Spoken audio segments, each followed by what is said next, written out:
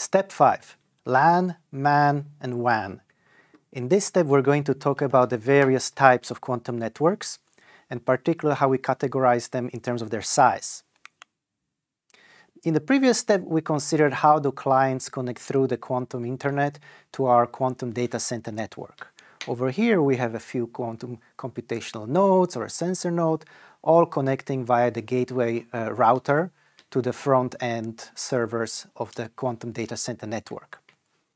In this step, we're going to take the quantum data center network away and really concentrate on this bit over here. So let's look at some definitions. First, we have the local area network, or LAN. These are the smallest types of networks, and usually they're used to connect computers or nodes in a business, or in a school, or a university campus, or even, in fact, in your home. Then the next step up is the metropolitan area network. This is your network that covers the area of a city, and it often connects multiple LANs together. For example, it provides high-speed access for businesses or fiber network that connects cell phone towers to each other. If we go one step further, then we hit the wide area network. These reach out over hundreds or thousands of kilometers. And finally, we've got the next type called the backbone or the core network, and this covers both the metropolitan area networks and the wide area networks, but its purpose is very different. There's usually no direct connection to users or to end nodes, and it's used to connect sites or networks together, sometimes called a backhaul network in the telecom industry.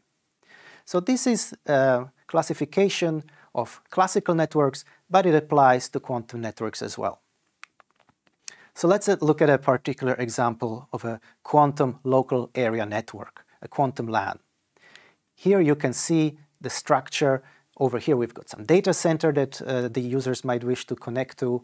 The users are over here in terms of the clients. So a few of them are computational. We've got a sensor network here. And you can see that the structure of the network, the topology, is that of a tree.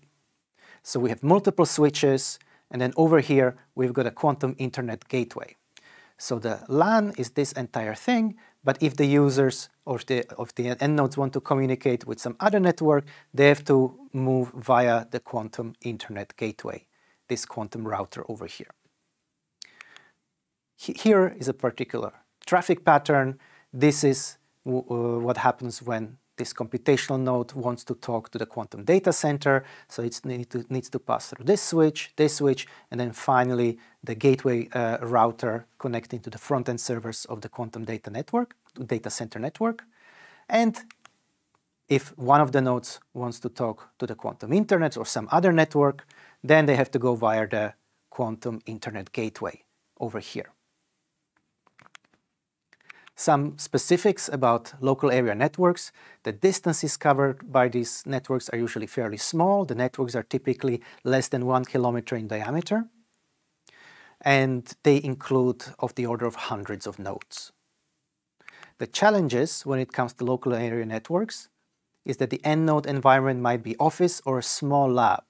So these are environments which are not particularly suited for high-tech equipment that's needed for quantum networking.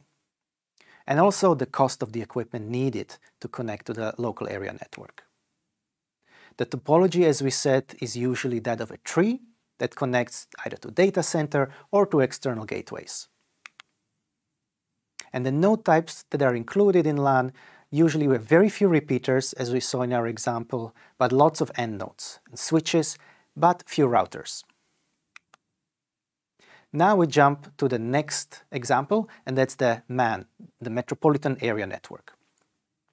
And typically, these are in diameter of tens of kilometers spanning your metropolitan area. Over here, we've got some computational and sensor end nodes, and they are trying to communicate either with each other or with the quantum data center. And here the typical topology is that of a ring, as we can see here. So if this end node is trying to communicate with a different one, it just sends connection request down the ring in one direction, and that's picked up by the appropriate switch along the path. For example, in this way. Here, these two nodes are engaging in QKD, while the sensor network is connecting to the quantum data center network. Some characteristics of metropolitan area networks: as we said, the distances covered are much wider. They're typically of tens of kilometers in diameter, and they include hundreds of nodes. The challenges when building or managing metropolitan area networks are the node cabinets, and the environment might be outdoors, not just inside small businesses or labs like we saw in the local area networks. And they will require a lot of space, a lot of power, and a lot of cooling. If you try to do that outside, this presents obvious technical challenges. And again, we have to think about the environment interference, and this time we also have to be mindful of sharing fibers. In local area networks, the fibers can be dedicated, while in metropolitan area networks, some of the fibers that will be used must be shared between the various applications or various connections. As we saw, the topology now is a ring or other redundant structures for connecting to data centers. And the node types, again, we've got very few repeaters, lots of end nodes and switches, and few routers. Now, finally, let's talk about the wide area networks. Now, these now span thousands of kilometers. And you see that the topology is very different. Here we've got a very long chain of quantum repeaters connecting from one quantum router to another quantum router. And this is just due to the sheer size of the distances that the WAN is covering. So some characteristics of wide area network: now the distances span hundreds of or thousands of kilometers. And here we talk about tens of routers in terms of their size. And the challenges, of course, are long hauls require many repeaters. This comes with a lot of challenges and a lot of difficulties. The cabinets and the deployment environments must be likely rugged. And high performance is desired for backbone legs of the wide area network, but this is extremely difficult to achieve with quantum repeaters, as we saw in some previous lessons. Now the topology is quite different. It's not that of a tree or a ring. It's a very sparse when repeaters are included. As we saw before, it was a very long snake-like topology. But it may require parallel paths in order to increase the amount of quantum data that can be transferred or the amount of bell pairs that we can set up. Node types now are very different.